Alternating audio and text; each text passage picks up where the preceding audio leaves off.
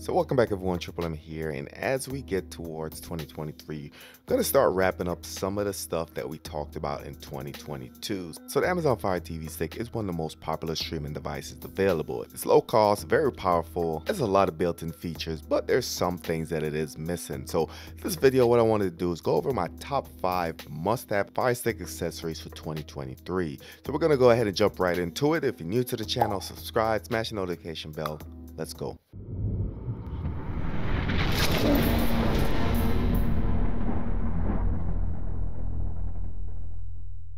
So let's go ahead and kick it off with number 5. Number 5 is going to be your Bluetooth remote with keyboard. So Amazon Fire TV Stick is a great device. The remote itself is pretty good, and just the layout of it is a comfortable remote. It has all the buttons you need, but sometimes it gets annoying using an on-screen keyboard. So for the past couple of years, I have been using a couple different remote controls with a built-in keyboard on it, and this makes everything just a lot easier in my opinion.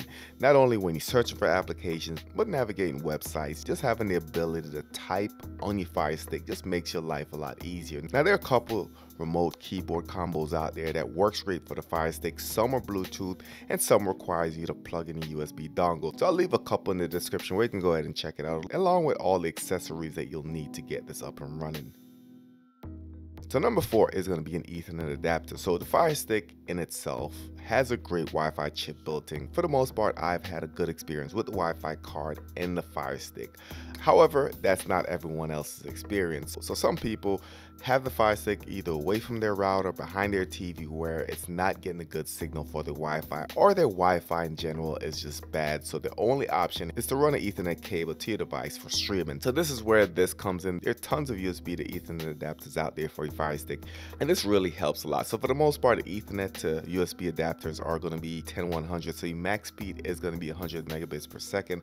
However, on a Fire Stick, a device of this sort, which is intended for streaming YouTube videos, Netflix, Prime videos, whatever the case is, this is plenty of speed, because as I mentioned in a lot of my previous videos, all you need to stream a 4K video is 30 megabits per second. So these Ethernet adapters will provide up to 100 megabits per second. They're pretty affordable, and like I said, I'll leave a couple in the description where you can go ahead and check it out.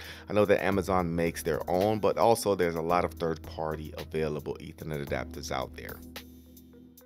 Accessory number 3 is going to be a hard drive or USB drive dedicated to your Amazon Fire TV Stick. So for the Fire Stick, we know that storage is a constant battle. Once you install your favorite applications, maybe a game, download a couple videos on there, you're pretty much out of storage. And this is where USB or hard drive comes into play. So cool thing is that you can plug in a USB hard drive into your Fire Stick, and you can not only add content to it, whether it's home videos, audio, music, whatever the case is, but recently Amazon released a feature where you can adapt the storage to your device, which allows you to install applications on your Fire Stick. Now this, in my opinion, is a game changer. However, not all applications are supported. In my opinion, this is a good investment for your Fire Stick. Gives you more flexibility, gives you more storage options, and for the most part, USB drives or hard drive SSDs are pretty inexpensive in 2022 going into 2023. Again, check the description for a couple recommendations for storage on your Amazon Fire TV Stick. Accessory number 2, and couldn't do this video without adding this to the list, is your OTG adapter. So we've mentioned the Bluetooth remote or keyboard. Some options does have the USB receiver that you need to plug in. We also talked about Ethernet to USB adapter, hard drive.